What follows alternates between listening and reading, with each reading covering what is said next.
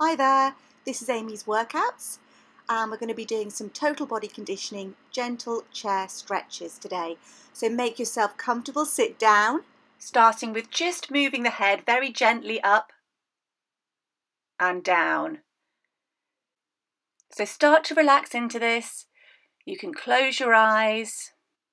So just by doing these simple neck exercises can really have a positive impact on your posture and overall mobility.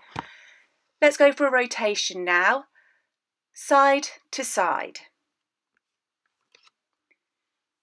Good, now make sure your head is centered and you're not tilting back or looking forward at all.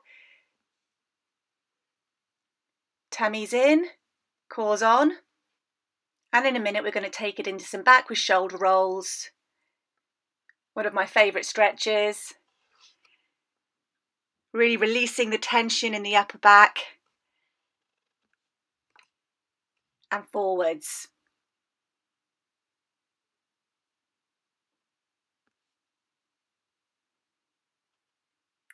And take the whole arm. Bring it all the way up and round.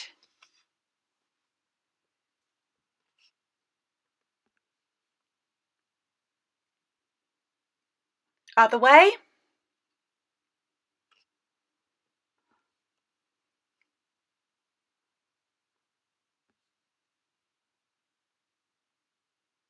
Good, then we're going to bring the arms across the chest in a crisscross.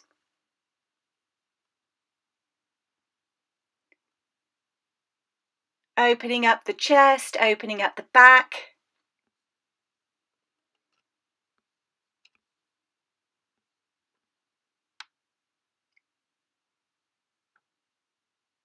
Great, now take one arm up and one arm behind you.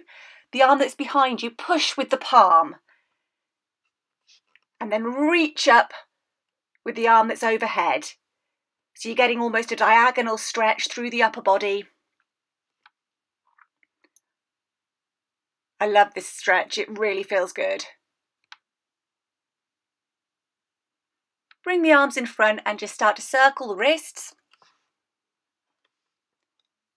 Don't forget to change direction.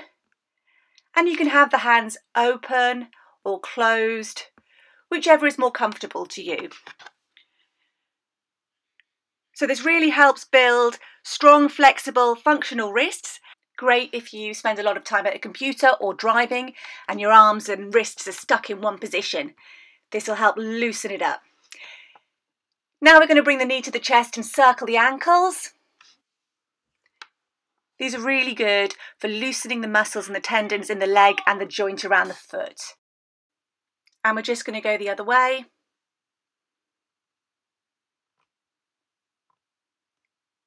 Nice big circles. Don't forget to sit tall. You might have slumped down a bit in your chair. Great, and now we're just going to hold and point and flex with the toes.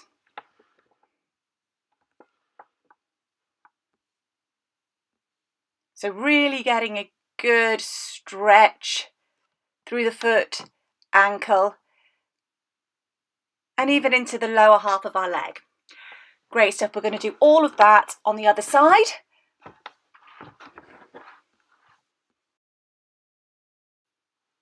Change direction.